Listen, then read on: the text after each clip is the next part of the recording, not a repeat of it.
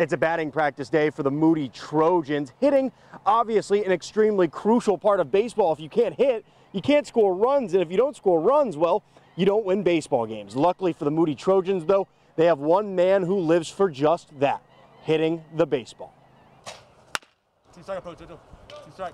Marco Medina, a baseball coach at Moody High School, is a hitting guru. A hitting guru?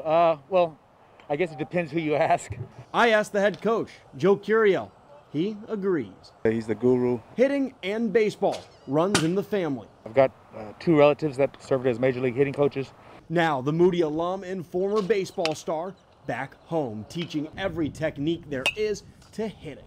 Just gets down and dirty with it, and he studies it real well. You can see that from his Twitter. Each day, Medina tweeting hitting techniques for all to see. The whole Twitter thing was strictly for our guys, and it gave me another avenue to communicate with our players. The account is followed by baseball players, amateur and pro, all over.